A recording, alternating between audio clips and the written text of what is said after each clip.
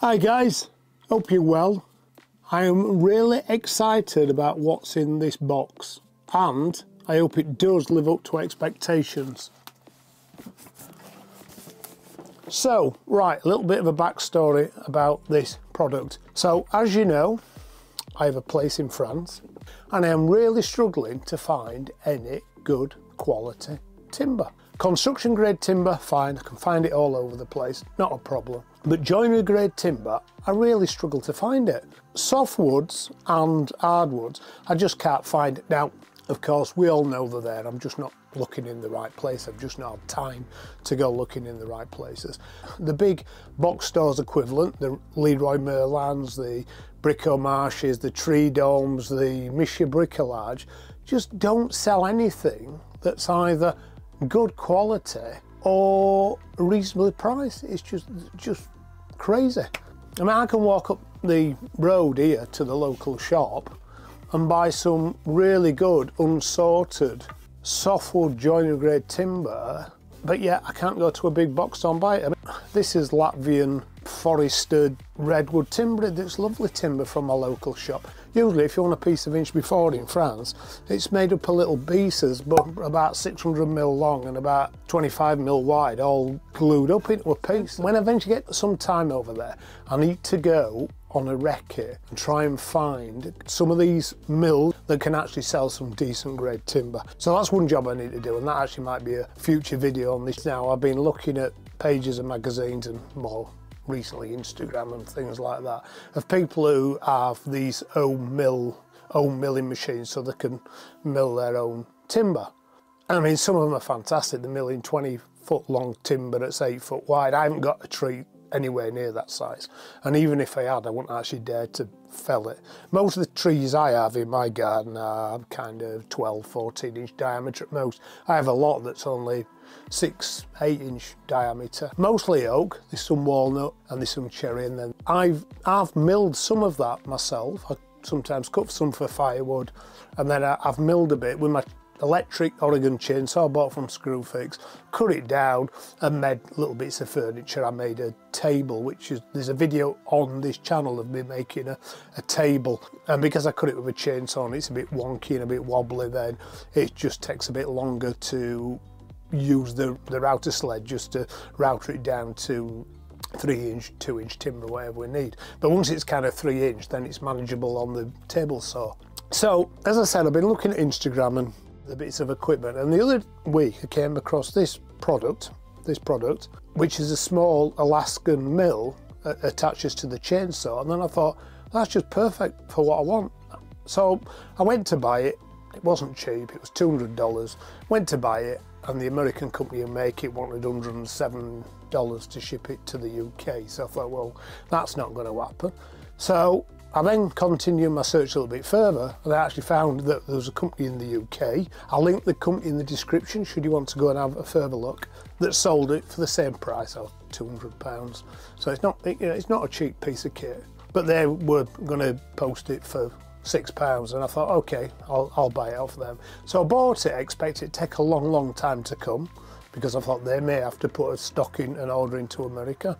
And I got a notification within an hour to say it'd be delivered the next day. Fantastic service. So that was one stroke of luck. The second stroke of luck is while I was looking on Instagram, I found a guy who was using this particular mill, and I sort of liked a few of his pictures. Then I sent him a message, and then I went over to his YouTube channel, watched a couple of his videos and sent him a little message saying, great, I think that I've just actually bought one of these. That actually then started a conversation up that went back and forth for a bit, and he told me a lot about chainsaws, a lot about milling, what to do, what not to do. Really good information. This guy's YouTube page is called Fox Ridge Slabs. So shout out to Fox Ridge Slabs. Go and have a look at his Instagram and his YouTube channel. There's some good information there, and he doesn't use just this, he uses much larger pieces of equipment. But it's really good information, really nice guy. Go and say hello over there. So without any further ado, let me just clear the bench off, and I'll get a knife and we'll open this box and see what's inside.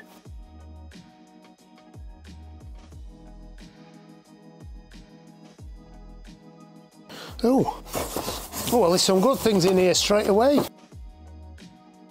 Realise they sent me a really nice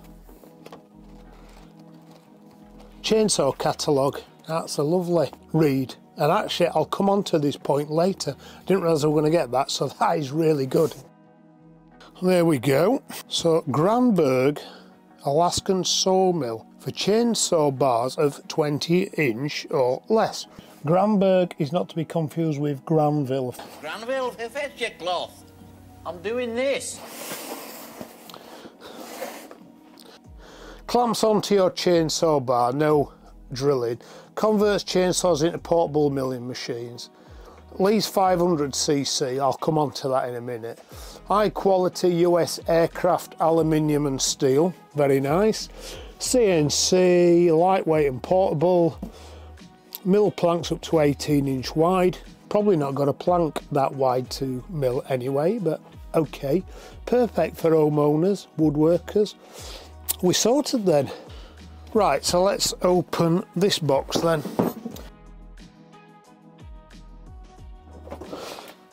That's quite interesting because it says on their website, when I tried to order it directly from their website, it says that they can no longer offer a piece of perspex because of manufacturing costs.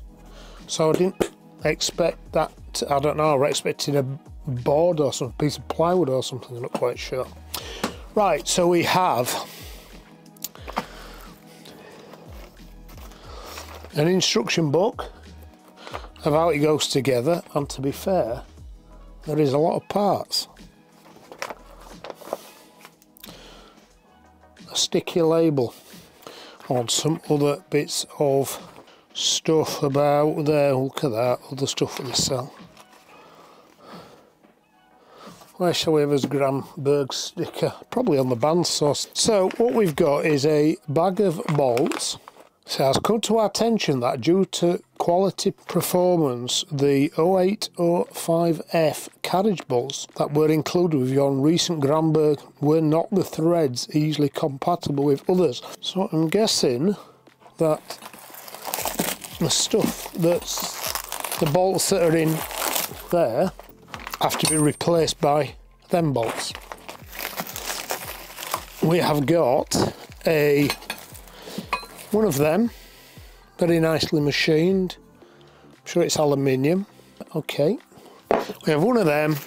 We have one of them. One of them. One of them, which hopefully helps us to put it together as well. And then we have the main bit of the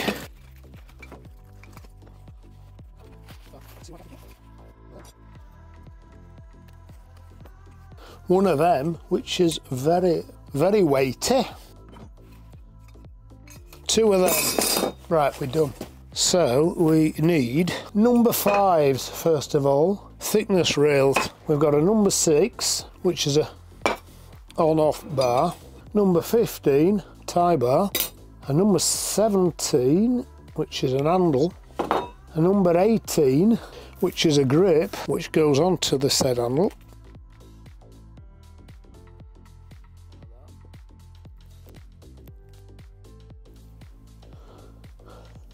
And then number 13 is a pressure bolt. So this is the bit that fixes onto the chainsaw. That's going to be interesting. So that's actually all one piece. Okay, we need to open this.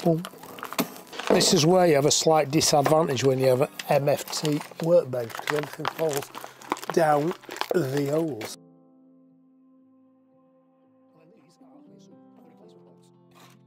We have got one of them, 6 of them, like 2 carriage bolts in said grooves, and then drop on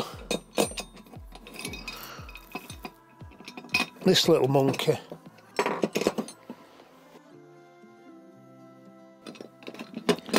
Right, like that. So let's do that. That's done.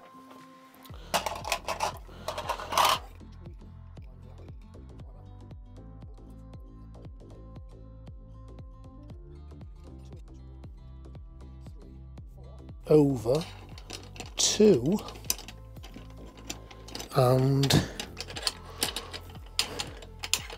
2. Okay, this goes down there a bit, okay.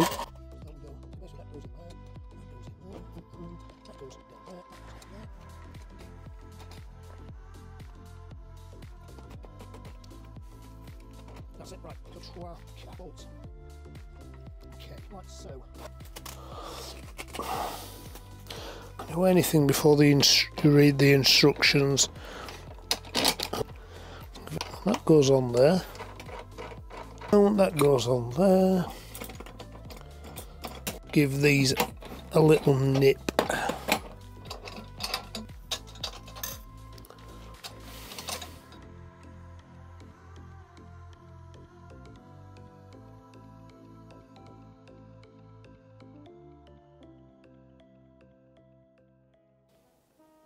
Put it on right way around this time. Wouldn't be so bad if I didn't have hinges. It's because I'm too busy reading Fig 7 goes to Fig 9 and not actually looking at the pictures. Right, there we go. With these sort of runners on the inside. And these go that way. There we go. Not tighten them up yet. Okay. Tighten these up.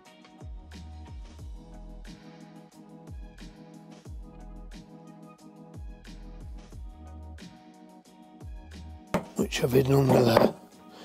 That on there. There we go. Oh, I'd cut 30 if I... So if I cut at that, I'd cut a 4-inch slab. Okay. So this is where the next phase comes in. I need to buy a chainsaw that is powerful enough to run this. So they're saying in here I need a chainsaw of at least 500cc. So that's on my shopping list. And I also need a solid chainsaw bar. Now, this is the thing I didn't appreciate actually until a few days ago. The difference between chainsaws have different bars. If you want, usually the cheaper end would appear to have a laminated bar, and also chainsaws that have a lightweight bar to make the machine lighter is also laminated. So it's basically 2 pieces of metal, the long thin bar with a piece of metal between, so in essence it's hollow in the middle. So when you clamp this down on your chainsaw bar, you're going to squish it and then stop the chain moving correctly. So I need to get a chainsaw of at least 500cc with a solid bar.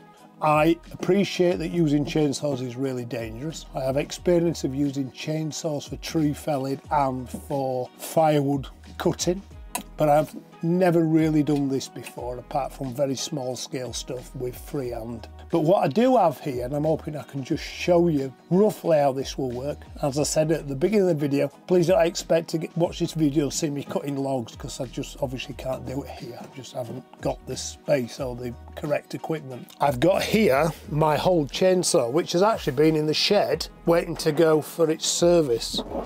And first of all, let me get it out here. It's got a bag on it because it's a bit oily. It's underpowered, it's only 300cc, so it's certainly not do the job that I need this to do. It's very oily as well. It's got a lightweight laminated bar, so you can see it's laminated, you can see the rivets here. So basically you've got 2 pieces like this, and then it's hollow in the middle. The solid ones are a solid piece of steel, and then the tip, where the little cogwheel is at the end, I'm sure it has a proper name, is actually removable. You can take some rivets out and remove the end just to replace that little bit. But this is all in one piece. This is not, so it won't do, but just for the sake of showing you this. Right. So let's just protect the top with some cardboard. It goes in that way and it slides in like that. We're just going like that. Put that in there, and then these tighten up, and basically pinch the chainsaw into that position. I say, right, okay, that's restricted then by that bracket there. So that goes in, ever so slight pressure on this because I don't want to bend the bra chainsaws well. So that's as much pressure as I'm going to put on it. So it sits in like there, it's only just got it. So then it's going to cut 1/2 inch, so you can see, can you see? There's 1/2 inch, it's through there. Wood that I free-handed, and you can see how good my free-handing were. We strike the chainsaw up and we cut it. Now I know there's, just have a look, there is some information here, and I have seen people cutting it down a ladder. I've used the ladder myself for a few little bits of using router slabs, but basically this would, obviously if you do that, it's going to follow the contour of the log, and I have seen people do that. I've seen a lot of people setting the log up with guide rails, so when they go down with the first cut, it's absolutely spot on. Yeah, and then you go down your log, and then once you've got a nice flat cut to reference from, then you can move this down to, from 1/2 inch, which is the closest it would cut, down to 12 inch. In my mind, I'll probably cut 2 and 3 inch. 2 and 3 inches nice then to go across your saw. So it's as much as I can show you in here, sadly. I'm actually really excited, but I need to go chainsaw shopping. So it's brilliant that they've sent me a still catalogue. Hopefully you'll see this in action some point this summer when I'm over in France, where I can actually use it properly. I'm hoping now I've got this reputable brand, good quality, it'll last me as long as I need it to last me for. So there we are guys, some potential free, of course there's no such thing as free anything. It costs machines, it costs petrol, and it costs time, but other than that, free timber. Again, sorry if you were disappointed when you watched this video. You were expecting me to see me cutting up some planks. Obviously that's not possible. I've not got the right equipment, and I've certainly not got the space to do that. Other than that, I hope you enjoyed the video. Massive thank you for Levi over at Fox Ridge Slab for giving me some advice and letting me use his film footage. I'm going to go and have a cup of tea, put my feet up and read that still catalogue. And until next time, bye. Well, first of all, the packaging is still heavy. Oh my goodness, it's all